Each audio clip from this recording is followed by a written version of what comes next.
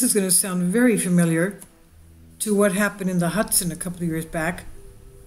Hero pilot lands plane, not on a river, but this time it's in a cornfield near Moscow after the destructive bird strike. Is by Tyler Durden on Zero Hedge. After takeoff, it was struck by birds. They were ingested in their engines, just like what happened with the U.S. Airways Flight 1549. After their takeoff from LaGuardia, they struck a flock of Canadian geese, and they lost power, engine power, and they had to, without power, ditch their plane into the Hudson River. They couldn't make it anywhere else. So this is familiar. This is the same thing happening here. The Russian version of The Miracle on the Hudson. Maybe Hollywood could make a movie about this as well, with Steve Mnuchin producing, of course. Now, in a harrowing incident that nearly resulted in dozens of deaths, a narrow-body jet flown by Russia's Ural Airlines landed with its wheels up in the Russian countryside not far from Moscow, wheels up. So it glided in, sort of bellied into the cornfield. Not far from Moscow after suffering a bird strike, the plane had taken off from Moscow's Zhukovsky airport only shortly before.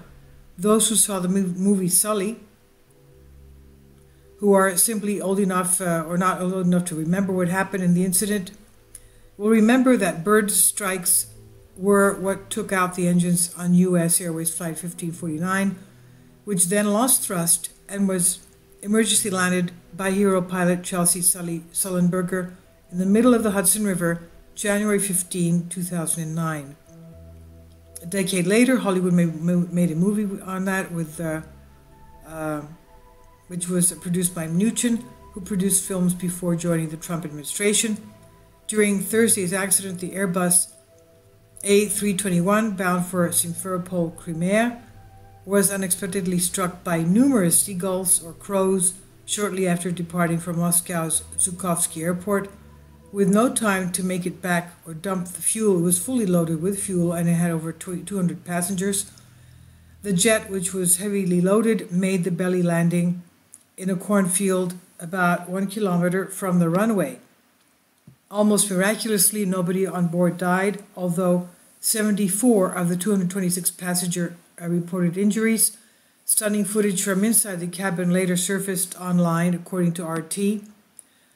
So the media footage also showed the aftermath of the crash. You have various embedded videos here. You can watch the media footage of the crash.